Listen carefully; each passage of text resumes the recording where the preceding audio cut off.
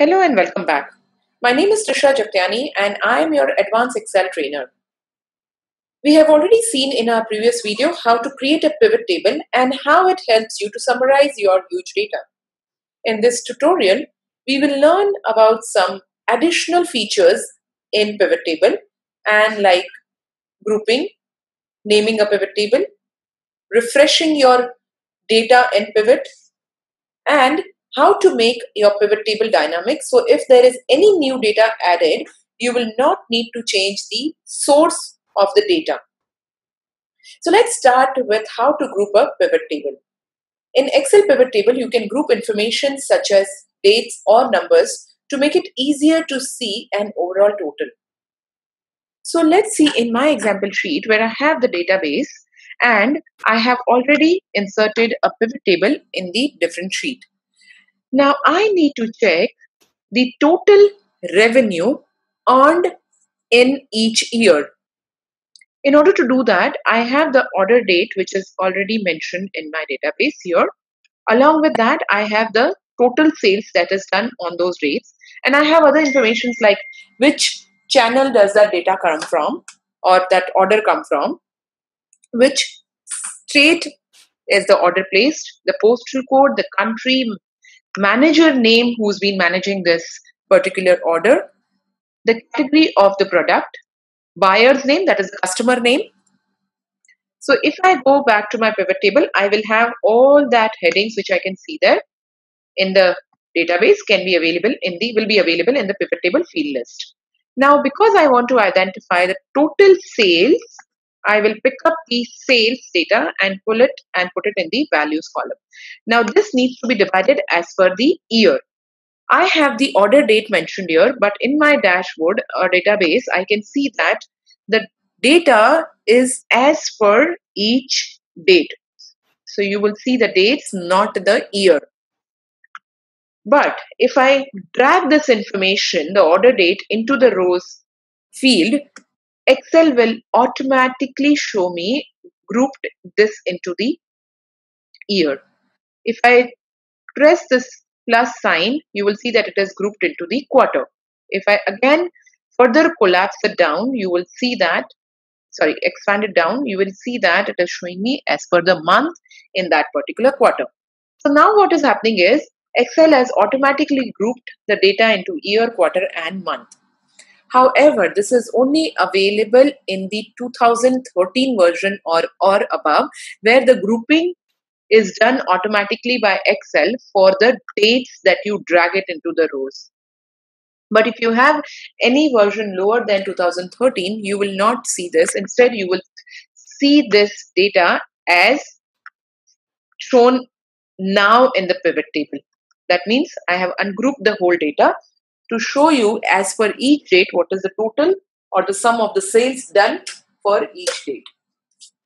So if you want to group this data into a particular years, you will be able to right click on this and click on group in order to group them, and then say that you want to group it into years and remove the grouping from the month because we are only looking to group it as per the year, and click on OK. Now your data is again grouped into year, and this is only grouped in years. You will not be able to expand it further because you have mentioned to Excel that you only want it as per the year. If you want to further drill it down or get it grouped into the months, you will be able to do that by using the group command again.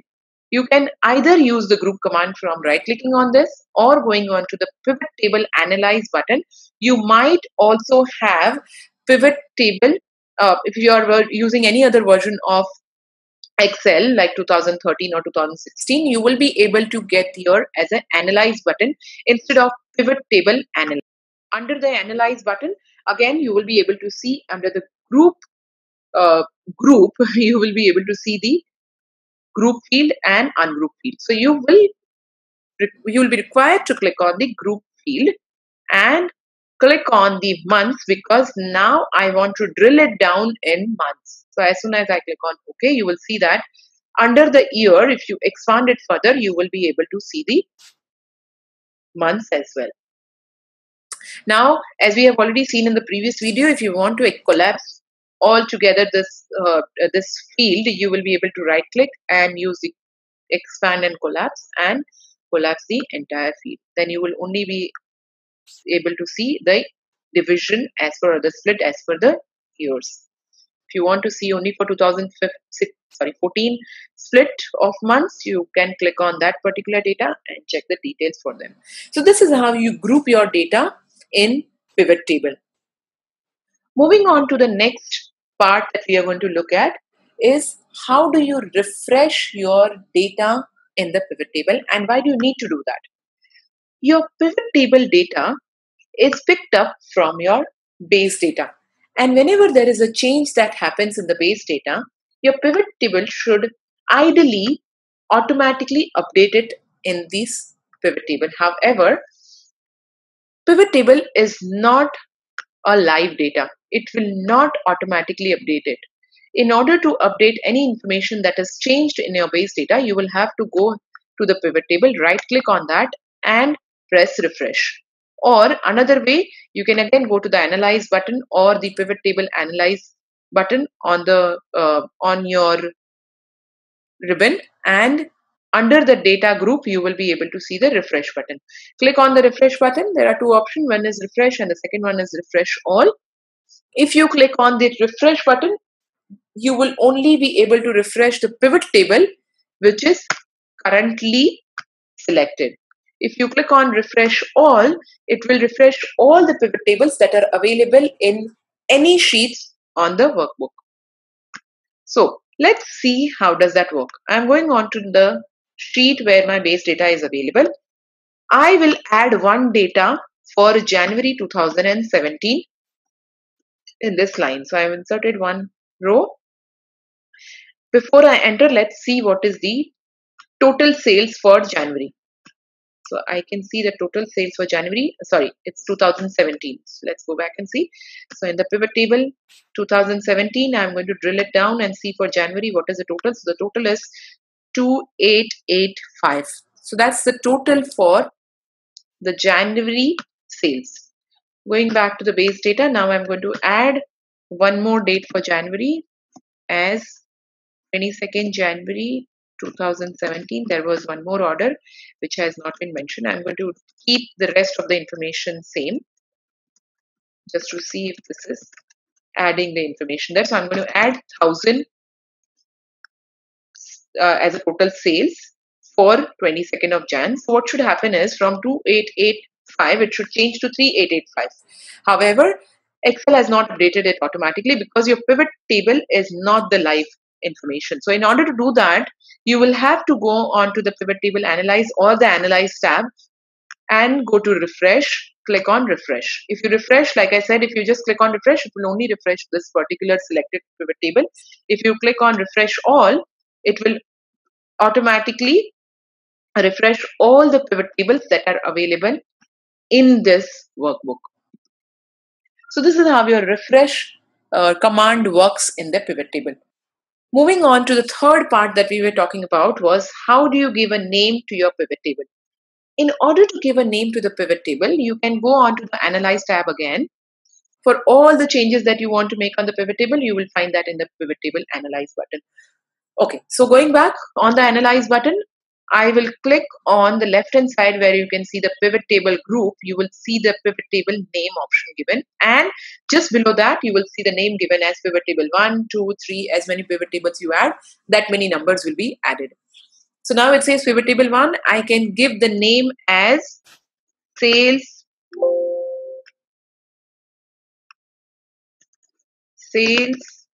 per year and press enter.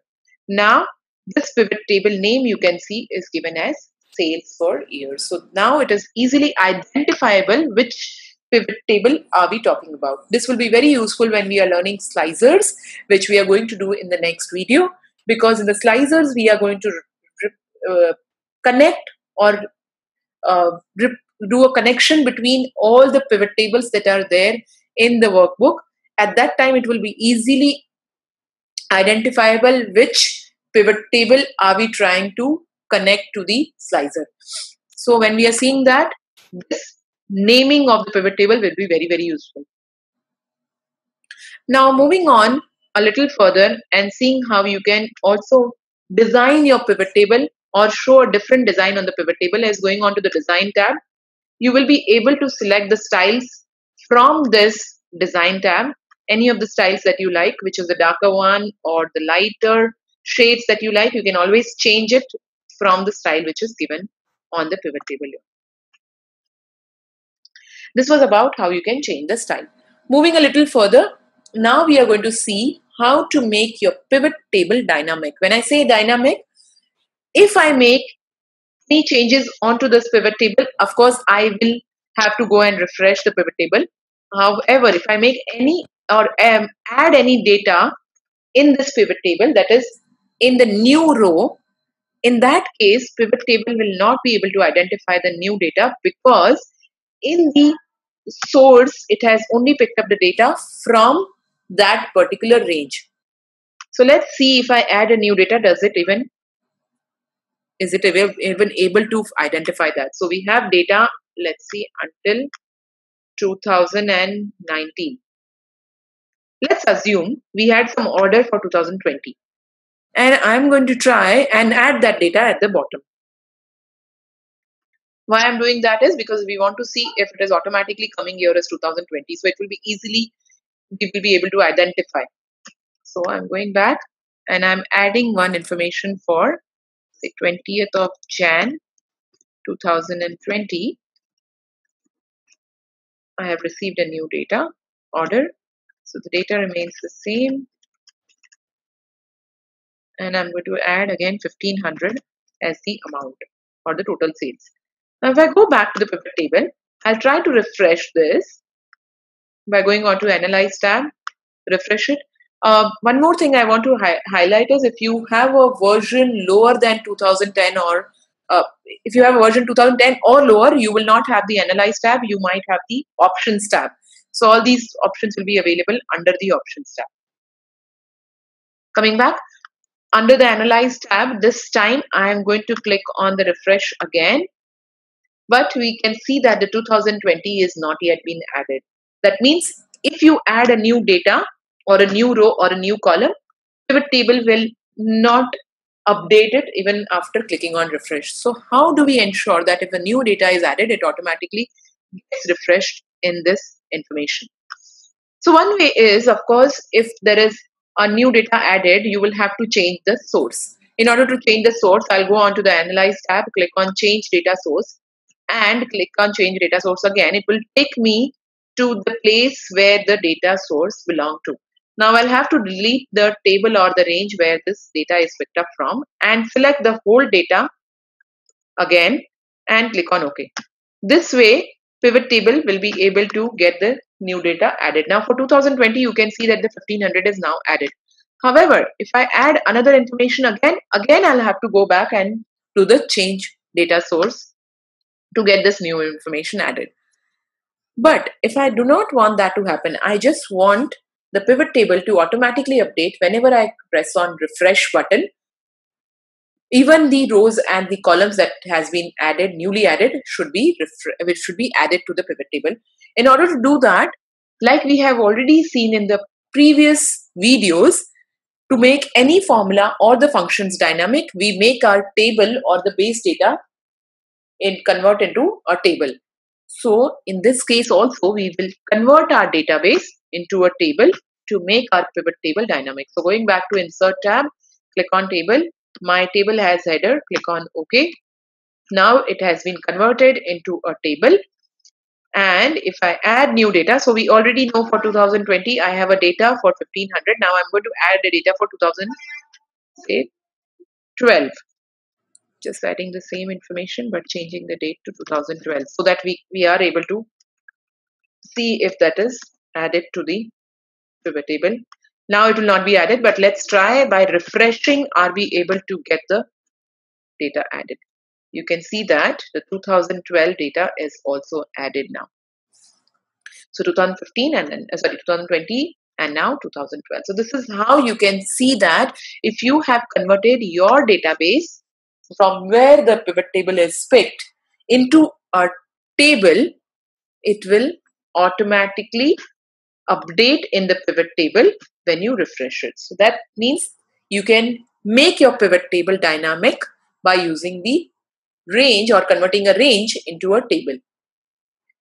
So every time you want to make any function or formulas or pivot table dynamic, please ensure that you convert your database into a table. Table is a very, very useful tool in your Excel. Hope you found this useful. We are going to cover the slicers and the timeline in the next videos. Please keep watching for more videos on the pivot and the advanced Excel. Thank you for watching. To know more, follow and subscribe to upGrad.